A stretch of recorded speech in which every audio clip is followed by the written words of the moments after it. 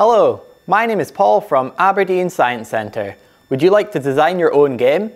Well, in this video, we're going to talk all about game design. With some super simple coding, I'll show you how to get started in making your own games.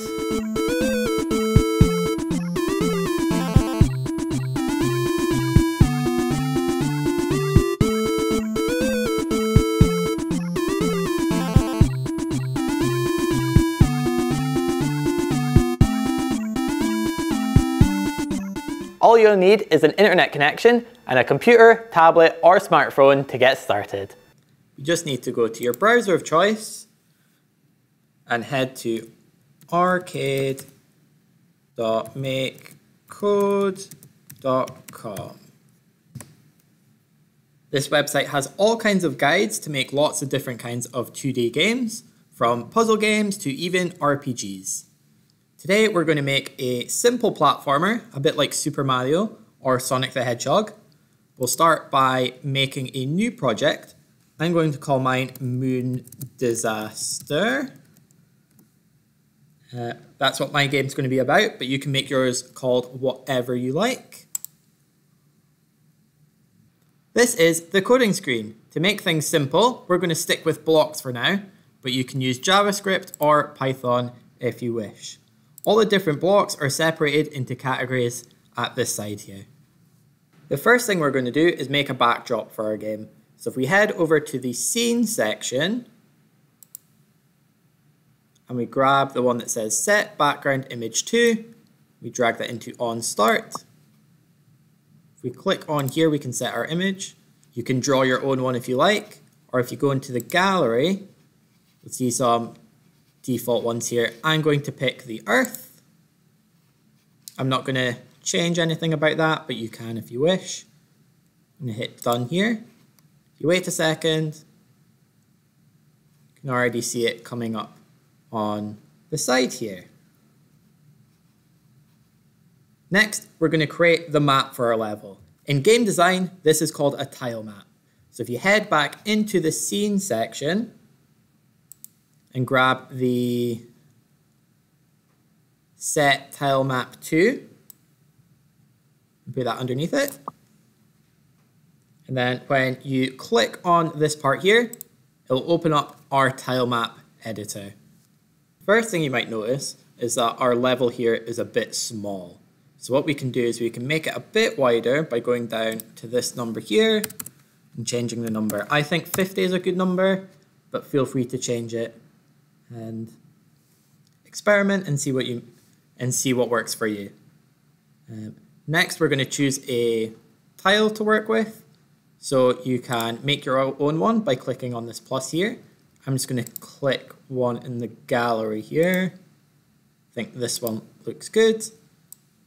And I'm going to quickly put together a level.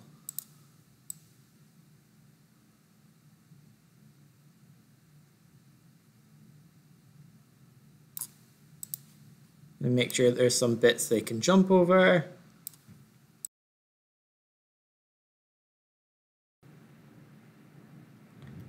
So we've got a basic structure for our level. So we've got a couple of things we need to add to make it functional. So we need a place for the character we're going to make to spawn to be the start of the level. Another block is going to show the end of our level, so when our character crosses this, they beat the level. And we need one more that's going to show any obstacles. So I'm just going to pick the bottom here.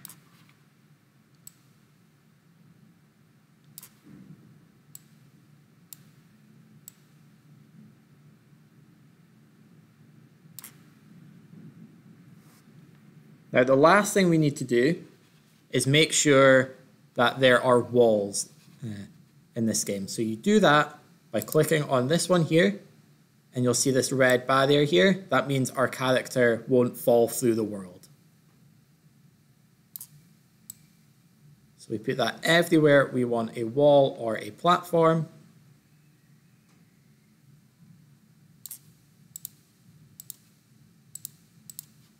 that we don't want our character to phase through.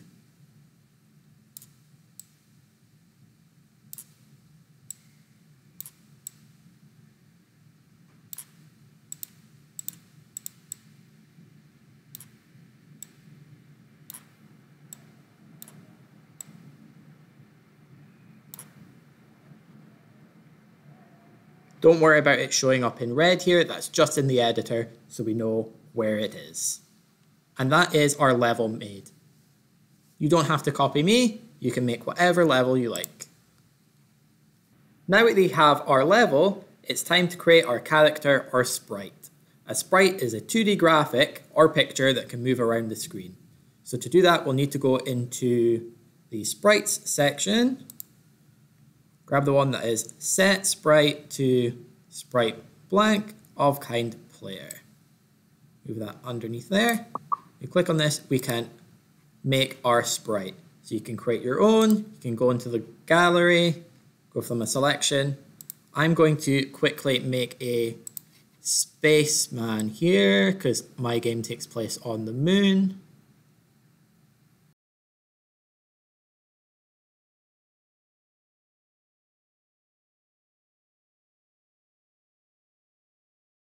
Perfect, so here's my character. You can make your own if you wish.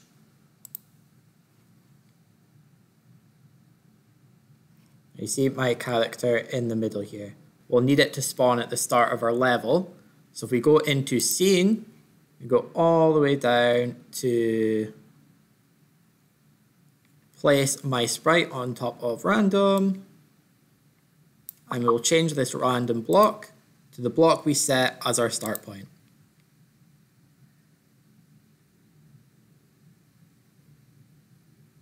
So you'll see we can't see our sprite right now because we need to add one more thing, is camera follow my sprite. So the camera will always follow our sprite around. There you go, and there he is at the start of the level. Next, we're going to figure out how to make them move. To make our character move, we'll need to go into controller and move sprite with buttons.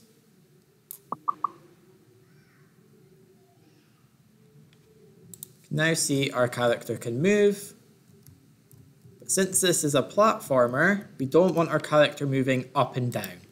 So if you go into this, hit the plus button, you'll see we'll have VX, so across, and VY, which is up and down. We turn Y to 0,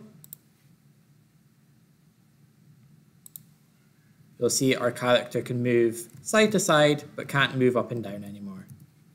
Now there is one quick thing we need to add to make sure our character doesn't fly off the screen.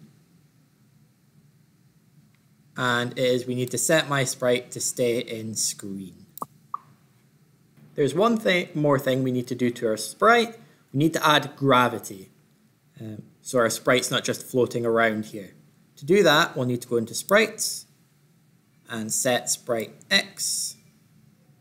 And you're looking for acceleration Y. You change that number to, I think 250 is a good number.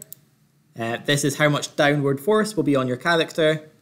As long as the number is positive, it will be fine. But experiment and see what works for you. Now, we wouldn't have a very good platformer if our character couldn't jump. So let's do that now. So we'll need to add an input. So when we push the A button, our character is going to jump. And we do that by going into sprites, set sprite X, and we find the one called velocity Y. Now, you'll remember when we set our gravity, we made a downward force, which is a positive number. So you're going to need to do the opposite of that to go in the opposite direction. So we're going to make that a negative number. I'm going to make my jump velocity 150, but feel free to experiment with that and see what happens. Now our character can jump. Now you might notice a problem where our character can infinitely jump forever. That doesn't make for a very fun game. So we're going to quickly fix that now.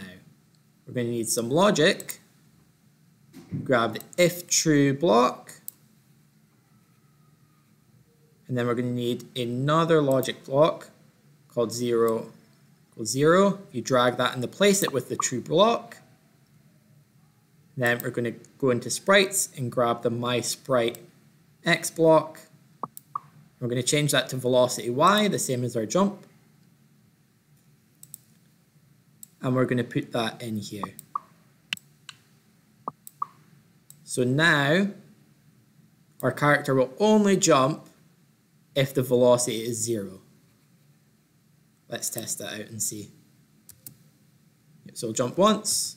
If I try and jump again, it's not going to work until they hit the ground again.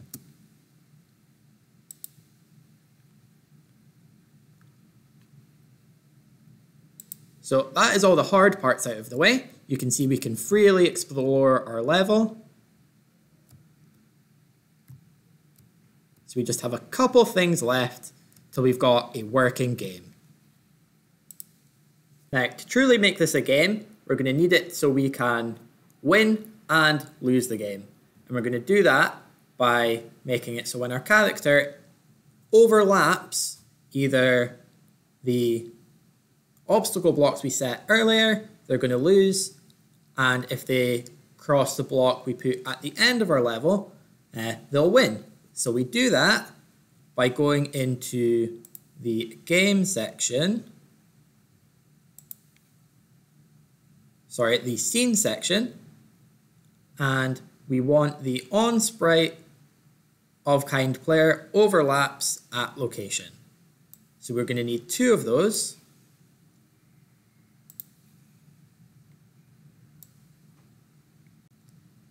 We're going to set 1 to our obstacle blocks. We're going to set 1 to our end of level block. Then we're going to go into game. We have game over. So we're going to take game over lose into that one. And game over win into that one. So now we can test our game. We go over, we fall into the lava. Game over, we lose. If I try and get all the way to the end of my game,